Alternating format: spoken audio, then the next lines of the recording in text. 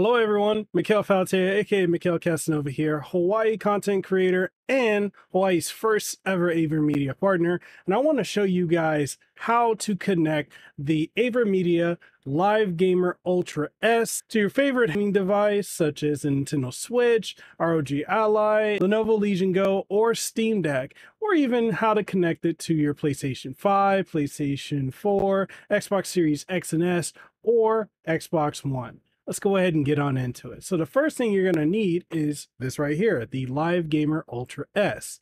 And then the next thing you're going to do is you're going to need to connect it via USB-C. You connect it in via the supplied cable. Then the next thing you're going to need to do is take an HDMI cable and you're going to plug it in. There's a couple ports here, as you can see.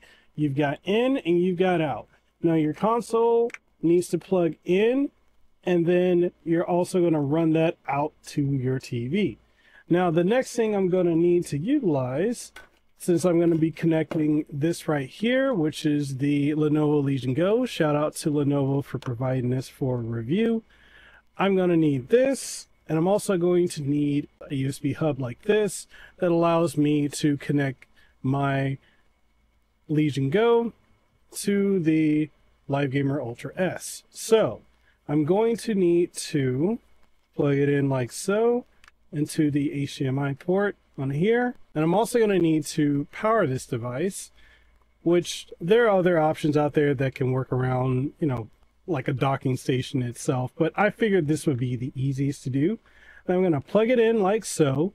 And as you can see, everything looks good here. And now that it's connected here, it's going to start showing within my streaming software, be it OBS, Streamlabs OBS, or even AverMedia's own capture software. Now for the sake of this being easy, I'm running it through OBS.